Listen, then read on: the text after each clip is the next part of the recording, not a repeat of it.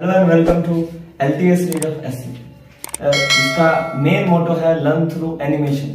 जैसे हमारे पास जो हम क्लासेस में बच्चे पढ़ते होते हैं वो हम एक थ्योरेटिकल वे से पढ़ाते हैं, बच्चों को कॉन्सेप्ट सिखाते हैं। इस मुहिम का जो इस सीरीज का जो मेन एम है वो ये है कि हम एनिमेशंस के थ्रू बच्चे के जहन में, फोटोज के थ्रू, वीडियोज के थ्रू बच्चे के जहन में इस जो कॉन्सेप्ट है फिजिक्स के, केमिस्ट्री के, बायो के, मैथ के, वो वहां तक पहुंचा पाए। इसी सीरीज का एक पार्ट हमारे पास फिजिक्स का जो पहला चैप्टर के बाद अब दूसरा चैप्टर स्टार्ट करने जा रहे हैं हम लोग, यूनिट एंड मेजरमेंट। उसमें हम लोग क्या क्या चीजें पढ़ेंगे, हमारे इस सीरीज का ये जो वीडियो है उसमें हम लोग कौन कौन से टॉपिक को कवर अप करेंगे उसका हम एक छोटा सा कंटेंट बताते हैं कि इस टॉपिक को हम लोग कवर करते जाएंगे। ठीक, तो उसमें जो हम लोग पहला टॉपिक पढ़ेंगे वो होगा यूनिट एंड डायमेंशन। तो डिफाइन यूनिट एंड मेजरमेंट हमारा फर्स्ट टॉपिक होगा इस वीडियो का। दूसरा जो इस वीडियो का जो दूसरा टॉपिक होगा वो होगा अंडरस्टैंड मेजरमेंट ऑफ लेंथ, यानी लेंथ को किस तरह से मेजर करते हैं उसको हम लोग यहाँ पे सीखेंगे। और जो तीसरा टॉपिक होगा हमारे पास वो होगा मेजर ऑफ मास, मतलब मास को किस तरह से मेजर करते हैं। और जो लास्ट मेजरमेंट का जो मेन टॉपिक होगा वो होगा मेजर ऑफ टाइम, यानी कि जो हमारे पास फिजिकल क्वांटिटीज है उसमें सबसे ज्यादा मोस्टली यूज होने वाली क्वांटिटीज है लेंथ, मास और टाइम। उन तीनों के बारे में हम लोग डिटेल में एक एक करके जानेंगे।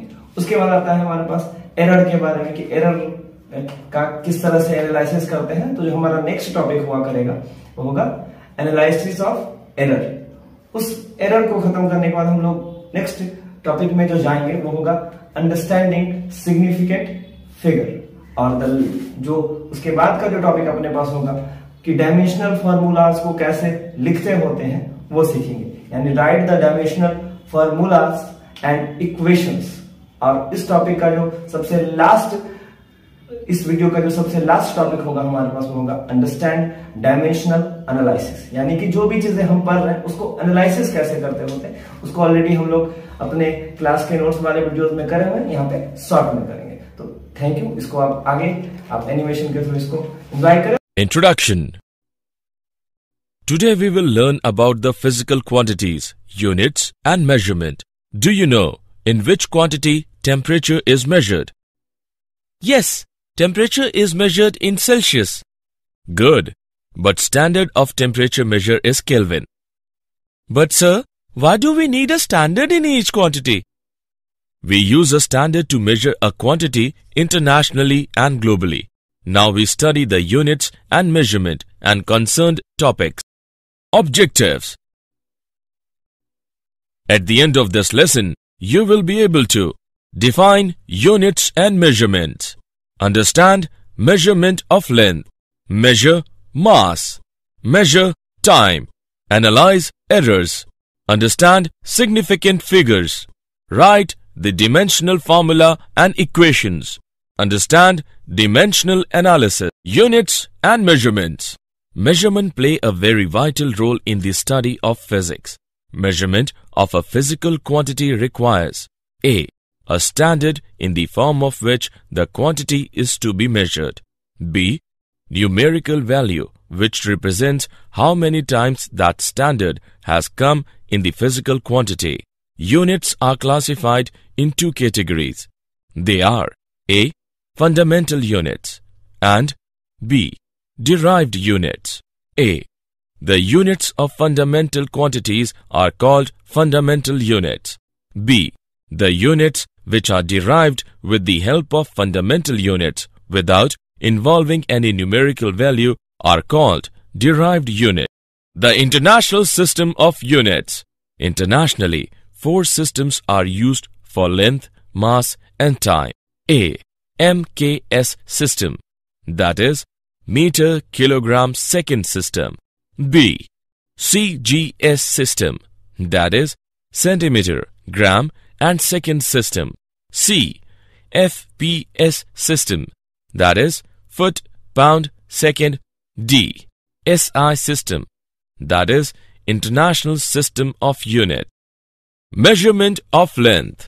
As you know, we use meter scale, vernier calipers, screw gauge, etc. for the measurement of length. We use some indirect methods for A. Measuring large distances and B. Measuring very small distances. A. Parallax method is used to measure very large distance. For example, distance between Earth and Moon. Let us understand with an example. A girl is observing the rod against a wall from two different points P and Q. She notices that the position of the rod seems to change with respect to the wall. This is known as parallax. The distance between P and Q is called basis. B. Tunneling microscopy is used to measure very tiny distances because it has very high resolution. For example, calculation of size of a molecule. Measurement of mass. Mass of a body is defined as the quantity of matter contained in a body. There are two important physical quantities related to mass of a body. These quantities are inertial mass and gravitational mass. Inertial mass. The mass of the body is determined by measure of the inertia of the body. The greater the mass of a body, greater is the force required to produce a given acceleration in the body. F is equal to ma, or m is equal to F upon A. Thus, a very heavy body has a larger inertial mass than a light body. In order to measure the inertial mass of a body, we make use of inertial balance. Gravitational mass. It is the mass of a body which determines the gravitational pull due to the earth acting upon it. In order to measure the gravitational mass of a body, we make use of common balance. The mass of an object is determined by comparing its mass with that of known masses. In terms of atoms and molecules, the standard unit of mass is Unified Atomic Mass Unit, that is U. 1 Unified Atomic Mass Unit is equal to 1 U is equal to 1 upon 12 of the mass of an atom of carbon-12 isotope including the mass of electrons is equal to 1.66 into 10 raised to the power minus 27 kg. Measurement of time. Any phenomenon that repeats itself can be used as a measure of time. The measurement is based on the counting of repetitions. The unit of time in all the system of units is second. Some techniques to measure time interval are given as electrical oscillators. These use an alternating current supply of frequency 50 Hz. The rotations of a synchronous motor run on this alternating current are used to obtain a time scale. Electronic oscillators. Electromagnetic oscillations of very high frequency are produced by a semiconductor device. The small time period of such oscillations can be used to measure small time intervals. Quartz crystal clocks. A quartz crystal shows piezoelectric effect. The oscillations produced can be used to measure time intervals. Atomic clocks. These clocks make use of periodic vibrations taking place within the atoms. Radioactive dating. This technique is used to measure long time intervals by noting the ratio of the number of radioactive atoms which have undergone decay with the passage of time to the number of surviving atoms. Carbon has been used to estimate the age of fossils. Error. The result of every measurement by any measuring instrument contains some uncertainty. Error in a measurement is defined as a kind of uncertainty. The accuracy of a measurement is a measure of how close the measured value is to the actual value of the quantity. Precision tells us to what resolution or limit the quantity is measured. There are three kinds of errors. Number 1. Absolute error. It is the difference between its measured value and actual value. Number 2. Relative error. It is defined as the ratio of the absolute error in its measurement to its actual value. Number 3. Percentage error. It is the product of its relative error with 100. Example. Let's take an example of errors. A capacitor of capacitance C is equal to 2.0 plus minus 0.1 microfarad is charged to a voltage V is equal to 20 plus minus 0.2 volt. What will be the charge Q on the capacitor? Use Q is equal to CV. Let us see the solution. Q is equal to CV.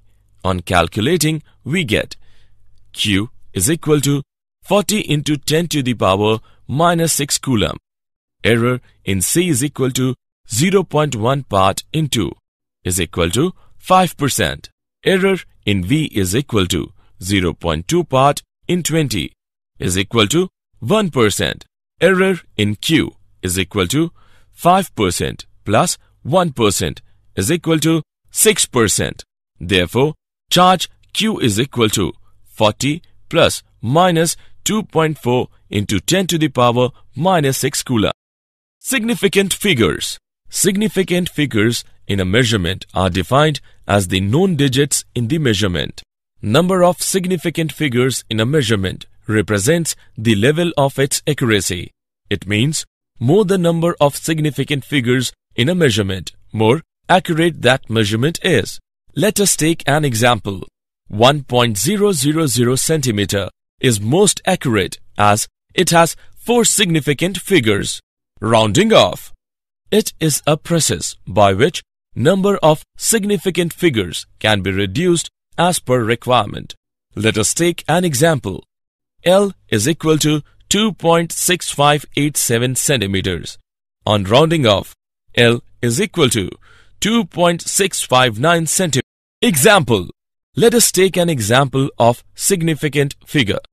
Sides of a cube are measured to be 6.052 meter. Find out the volume and total surface area of this cube to appropriate significant figures.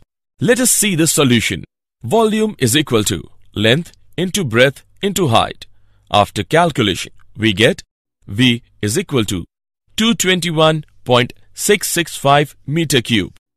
The number of significant figures in each of the measured components of the product is 4. Thus, the calculated value of volume should be in 4 significant figures only. Thus, V is equal to 221.7 meter cube. Total surface area is equal to surface area of 6 faces. After calculation, we get S is equal to 219.76 meter square. Each product has components with 4 significant figures.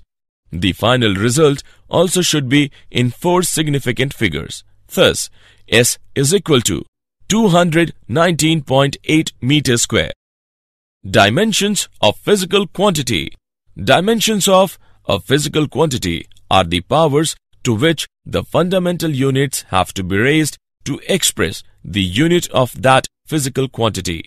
All the physical quantities can be written in terms dimensions L, M and T. Dimensional formula and equations.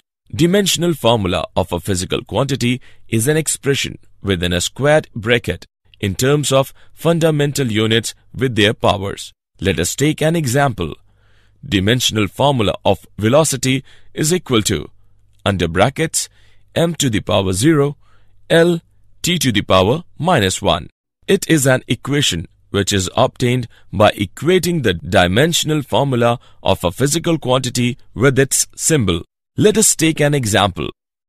Dimensional equation of velocity is V is equal to under brackets m to the power 0 L t to the power minus 1. Dimensional analysis. The magnitudes of physical quantities may be added together or subtracted from one another only if they have the same dimensions. Uses of dimensional analysis. A. To convert a physical quantity from one system of unit to another. B. To check the correctness of a given physical relation. C. To establish a relation among the given physical quantity. Did you know? The International Bureau of Weights and Measures is an international standards organization, one of 3 such organizations established to maintain the International System of Units, SI. The organization is usually referred to by its French initialism BIPM. Electric units called international for current and resistance were introduced by the International Electrical Congress held in Chicago in 1893, and the definitions of the International Ampere and International Ohm were confirmed by the International Conference of London in 1908. The way temperature scales used to be defined, it remains common practice to express thermodynamic temperature, called T, in terms of its difference from the reference temperature.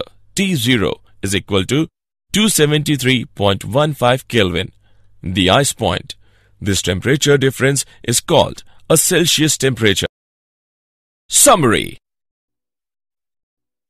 Let us summarize what we have learned. Physics is a quantitative science based on measurement of physical quantities. Certain physical quantities have been chosen as fundamental or base quantities.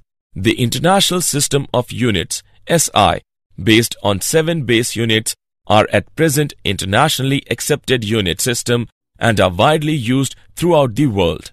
The SI units are used in all physical measurements for both the base quantities and the derived quantities obtained from them. Physical measurements are usually expressed for small and large quantities in scientific notations with power of. In computing any physical quantity, the units for derived quantities involved in the relationship are treated as though they were algebraic quantities till the desired units are obtained. Direct and indirect methods can be used for the measurement of physical quantities. In measured quantities, while expressing the result, the accuracy and precision of measuring instruments along with errors in measurement should be taken into account. Dimensional analysis can be used to check the dimensional consistency of equations, deducing relations among the physical quantities, etc.